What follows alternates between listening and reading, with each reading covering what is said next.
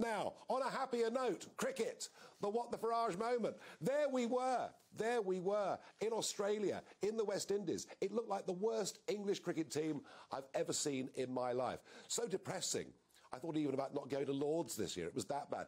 And suddenly, a new captain, Ben Stokes, a new coach, Brendan McCullum, and all of it under the watchful eye of Rob Key, who's been appointed director of Cricket England. And I just can't believe it. We are scoring runs in an attractive way. We're playing positive cricket.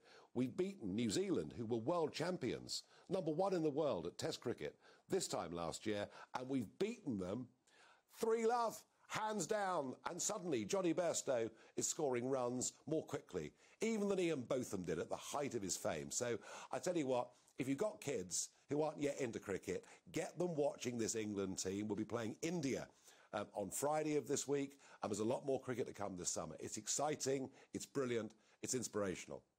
My other What the Farage on sport is Wimbledon.